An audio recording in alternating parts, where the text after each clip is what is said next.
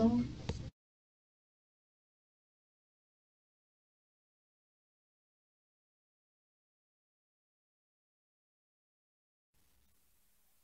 So here is a quick update of where we are on the Gambler, which is our 1940 Ford no prep drag truck.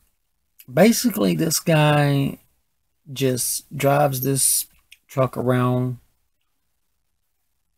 on the street looking for drag races, you know, illegal drag races, underground drag races on the street.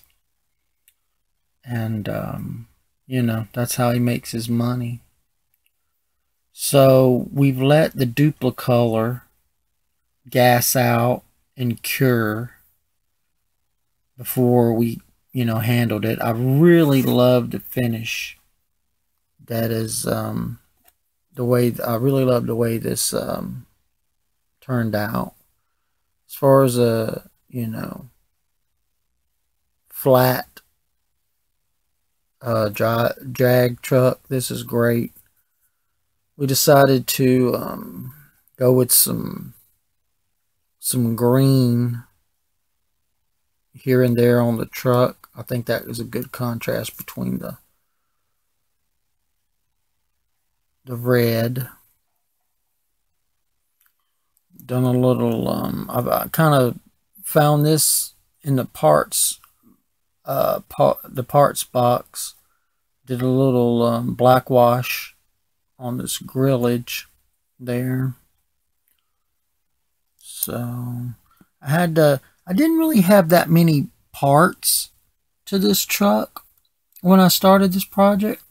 So I'm really having to source a lot of parts for it, and also you know, having to scratch build, which I love that, but obviously that's going to make the project take a little longer. So I found these Gambler decals in an old Sprint, a monogram Sprint car, and they're like 20-year-old decals, and of course they didn't work. This one right here was the best one that actually stuck on. But I'm going to have to peel it off because it's just not what I was looking for. I did make glass since the last time.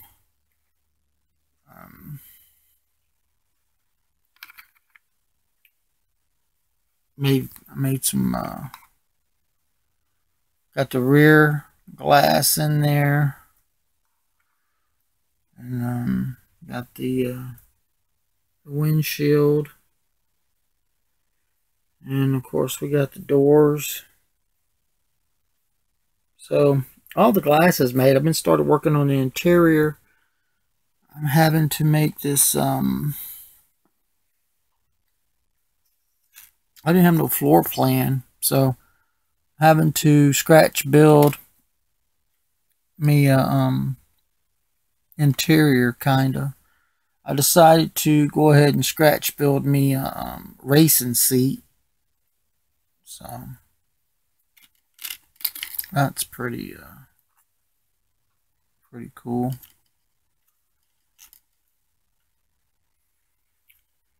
So we're kind of gonna, you know, do something like that.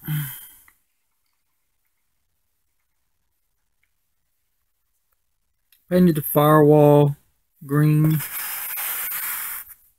as well.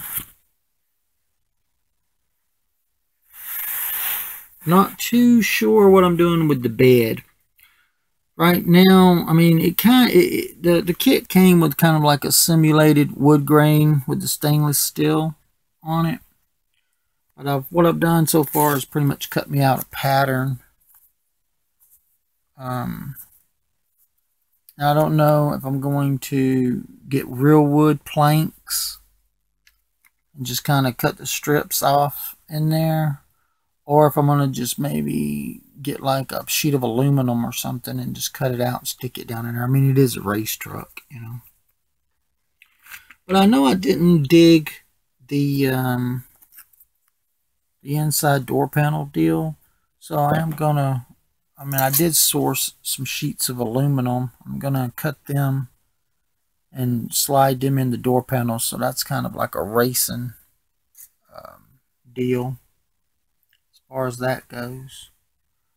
I am thinking about maybe making like some kind of custom tunnel race cover with some sheets. Maybe throw like a fuel cell back up in there with this. I did source a Cobra engine, Ford Cobra engine, so that's the engine I'm going to be putting up in there. I'm going to have to probably scratch build a lot of intakes and injectors and all that type of stuff. I did put the I did throw some blue lens headlights in there. See that? So it looks like for the overall most part, it is coming along. Gambler is definitely coming along here. Enjoying this build thoroughly, man. I love this body style, guys.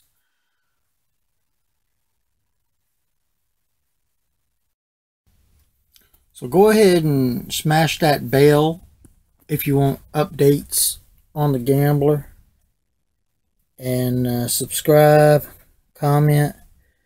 I love that seat in there, guys. That is a beautiful scratch built racing seat, custom made just for the Gambler.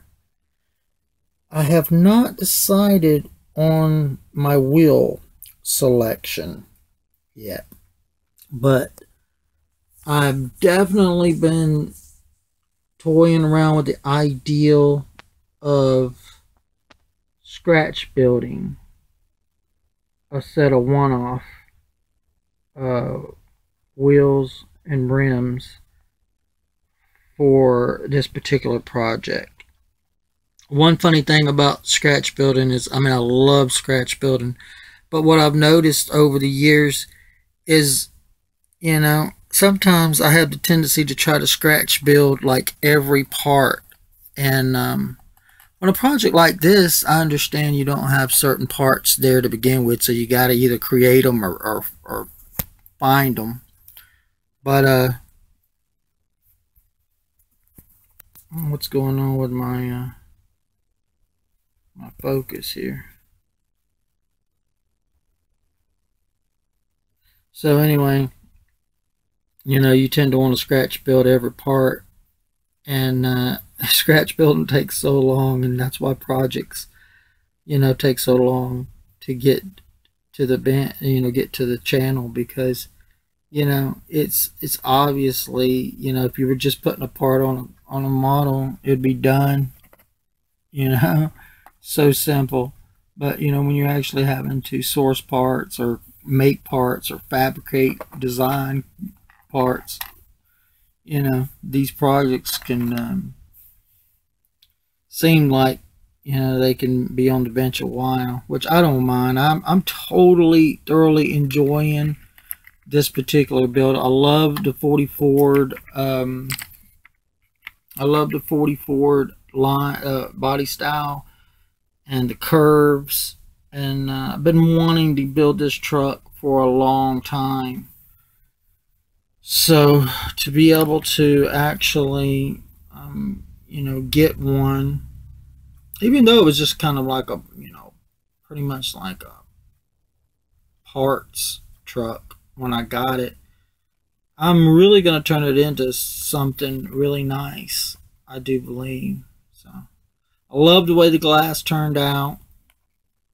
I love the Cobra engine that I'm going to drop in it. And like I say, really thinking about scratch building a set of wheels to set this drag truck off. So like I say, if you guys this is pretty much my update on this build. This is where we are. a Gambler 1940 Ford no prep drag truck.